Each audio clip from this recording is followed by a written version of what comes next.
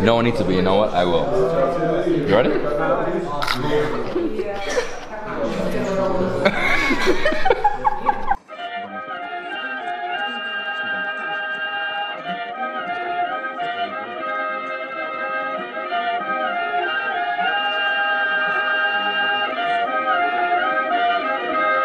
Good evening, everyone. This is David Hoffman from Davidsbeenhere in beautiful, gorgeous Khndzoresk, Armenia. This is southeast Armenia, and look behind us. We have a cave village. A cave village. What is this? Actually, this is a live example how in ancient times in Armenia people could dominate the nature and take the best of it. Here we have a huge cave village. Actually, this site was inhabited since Bronze Age period, and people used to live in here till the middle of 20th century. Imagine our days, 20th century, our days. That's crazy. But they were very developed, they had economy, they had production, they had churches, schools, shops, mills, like producing an oil in here. That was like a beautiful life. Yeah, I mean, from what I see right here is that you have a bridge, you have a lot of caves, right? Like beautiful. It looks very similar to Cappadocia. You were saying it's like Cappadocia in Armenia. That's like what they say. And then over here we have a church. I mean, what a spot. So what are we doing? There's a ribbon in the bottom. So they were taking water from the river. And recently, in 2012, we constructed this hanging bridge to connect both sides of the gorge, and it's a nice spot for hiking especially. We're gonna hike now? Are you ready? I'm ready, I'm ready. Let's go, let's go. This is the car you liked. The Lada? This is my type of Soviet vehicle. We're taking the faster way down because we're really limited with time. It's a bit of a hike.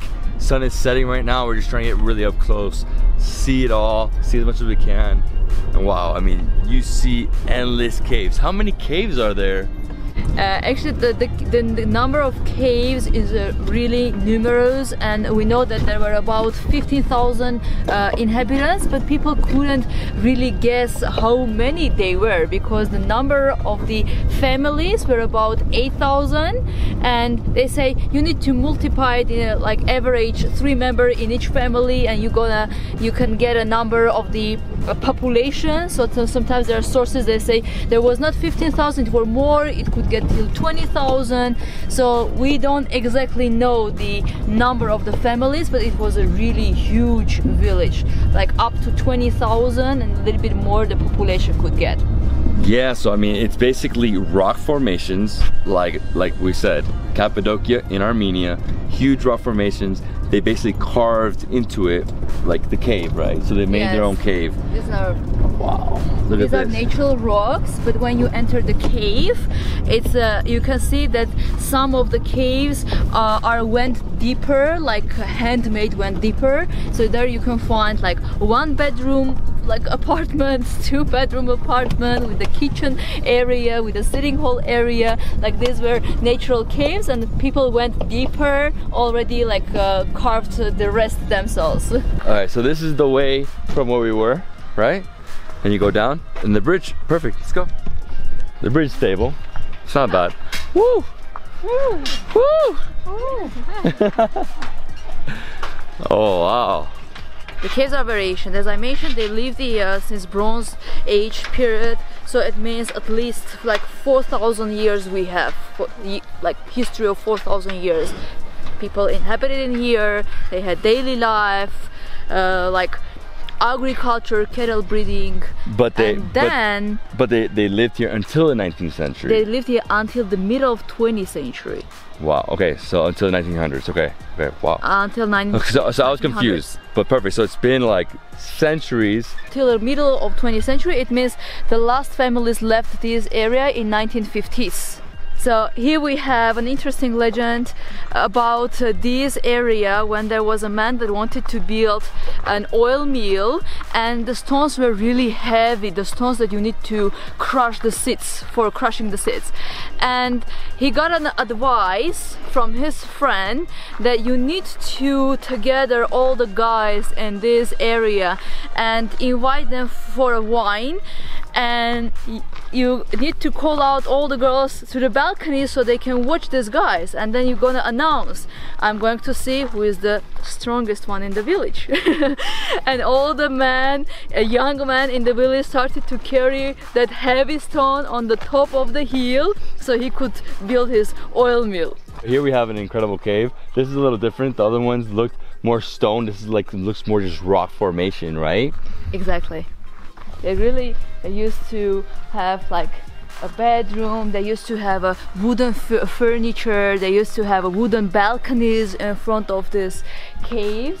So this was natural, and they like carved out and made their own things, right? Because over here, they carved everything. Yes. They even could carve a separate room. So even a room they could carve and go deeper. And some of the caves had tunnels in between. So, and if there was an attack, there was a war, so people could escape from one apartment to another one. They had even that tunnels in between the caves. But this area is really like a hidden treasure, you know, in the Armenian mountains, because when you cross nearby, you cannot guess that there might be some 25,000 people living in this gorge, you know. They really felt themselves very safe and protected in here. I mean, they're in a gorge. Like, to get here is almost impossible unless you're coming with an army. Like, how do you get here? You know, like, look at this. And look at this. This is an entire thing. Fortress. It's like natural fortress. No, yeah, but those are cave like houses right there, right? Yes. All of them. Yes, all of them. So this is all the village right here. All of it around here. So getting through, you had like 1 or 2 paths, you know, different levels, and you go around. And right below us, right there's a church. There's a church. There's a 17th century church. They had a few churches in here. They had 27 shops. They had 3 schools. They had a lot of stuff, and they were quite fashionable sometimes. And people say the population was so big that from one district they didn't know the people from the other district. So it was so big, it was really big. People even didn't know each other. And the ones that lived closer to the to the Goris, which is a really big city, they say they dressed more fashionable than the ones which were at the other side. So they were whispering all the time about each other. I just got a call from our dinner, and it says we're out of time, and it says wine is waiting. Yeah, guys, I mean, we ran out of time here. It got dark really early. We got here around 5:30. It's 6:30 now. The sun is gone. I highly suggest coming here like early, like 3 p.m. if you really want to explore, if you want to do a few hours. A lot of people come here and they go hiking deep into the caves. You can see many caves, like you said, hundreds of caves, the church, schools. And there is a beautiful hanging bridge that will help you to get at the other side of the gorge. And actually there is a nice cafe opened by a local man who lived in these caves in the very early ages in his childhood, and you can have a very local herbal tea and some snacks, why not, in the summertime, ice cream, beer, spend some time and just go back to your B&B somewhere around here. Okay, stop it. You're not supposed to like jump around on the bridge, but we're the last ones. No one else is here. And we do crazy things. Just all right, let's go. We have about a 45-minute drive. I'm really hungry. I can't wait. More delicious Armenian food and wine. Oh yeah. Now we drive through Goris town, which is a very developed town in Sunnik region, and a nice spot for your overnights.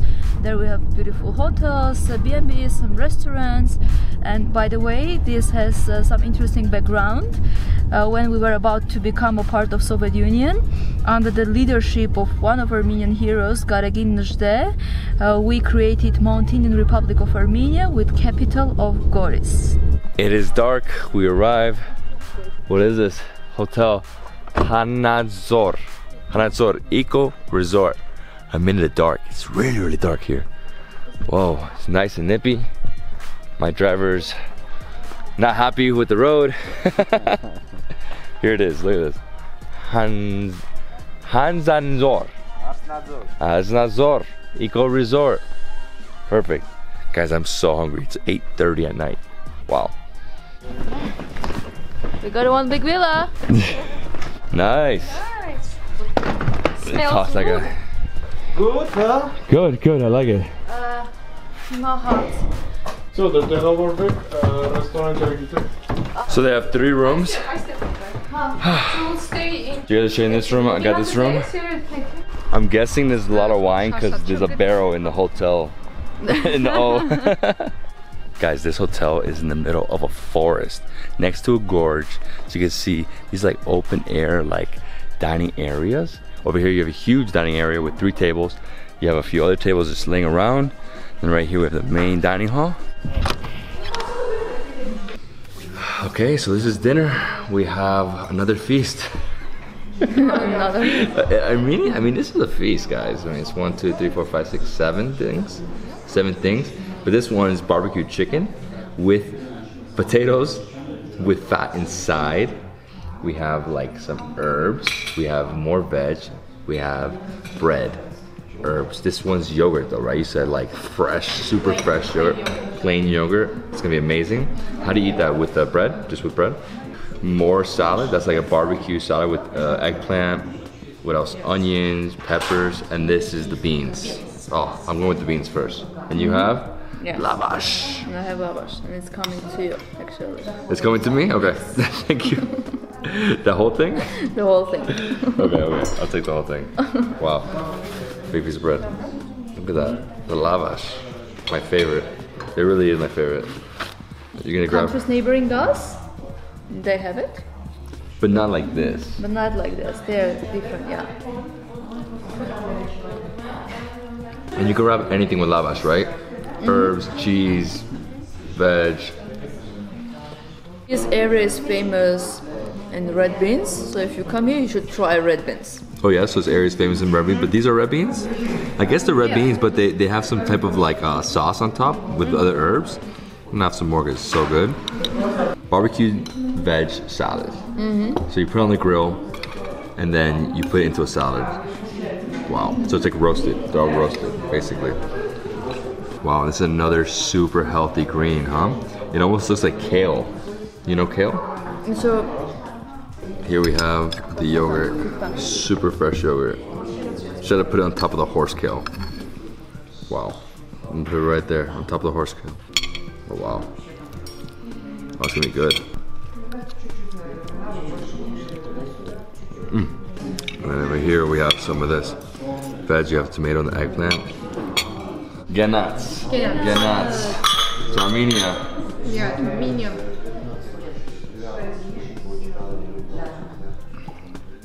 And all those people come here. This horse kale with the yogurt, phenomenal. And over here we have the chicken, barbecue chicken. And we have potato with fat. Yes, David, we always have it on the table. They always have greens on the table, different greens. So you put it into either the lavash or you just eat it whole. And that's because it's so fresh, right? it's always fresh. It always should be fresh. And there's always this bad boy that you never want to eat. Yeah. No one eats Hot it. boy. No one eats it, but you know what? I will. You ready?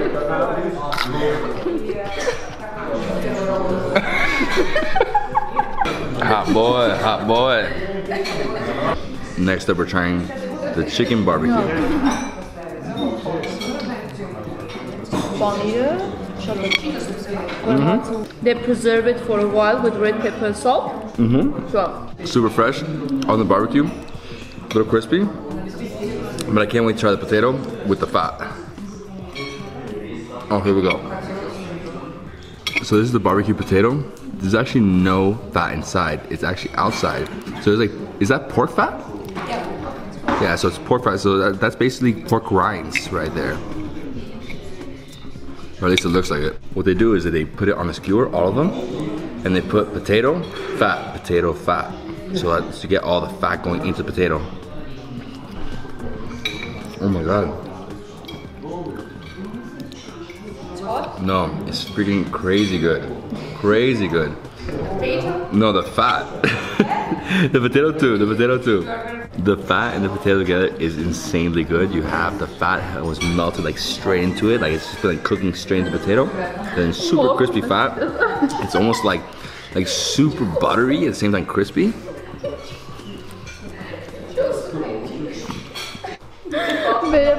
These girls are having a party. They're laughing like crazy. Yeah, I'm just saying I put some beans, some chicken, maybe a piece of the pepper, maybe some greens. Like it's okay, right? It's called Armenian salad. Add the wine, let's go. No, the wine. It's called, we usually call these kind of things ajapsana. Ajapsa. Ajapsana. So I mixed a few greens, beans, some of the potato. Actually, I even throw in a piece of fat right there. Boom, right there. They said I could do this. Like everybody does it. We don't have any prejudice. Actually, this is, you know why it's so good? Because you get a little bit of spice, then you get every single flavor. The eggplant is like, it dominates the whole flavor. Incredible chapati, sorry, lavash.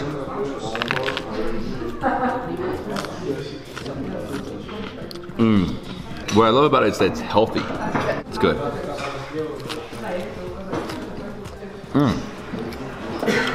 It's always good to finish your meal with this, and it's like